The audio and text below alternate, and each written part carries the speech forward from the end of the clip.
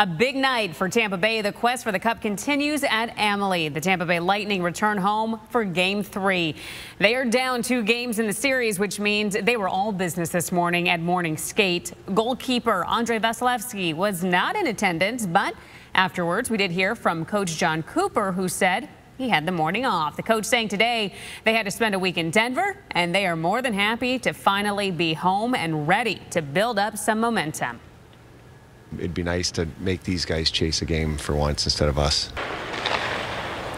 We are still waiting to hear if Braden Point will play. That will be a game time decision. And as we count down, excitement, of course, building, especially at Walk On Sports Bistro. That is where we find our Rochelle Aline gearing up for the big game. And what more could you need than 78 TVs? I feel like that's enough. It's going to be hard to miss the game with all the TVs in here. I think that's safe to say, Vanessa. And that's why a lot of fans came out here. They said they wanted to come out here, grab a bite to eat, watch the game.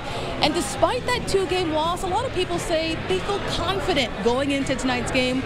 Especially one guy we spoke to who says he's got a lot riding on a win coming tonight.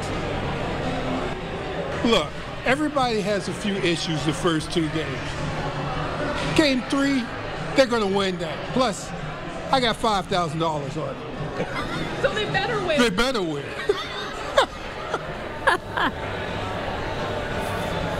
I've got to tell y'all, I'm hoping for Earl's sake that the Bolts also win tonight.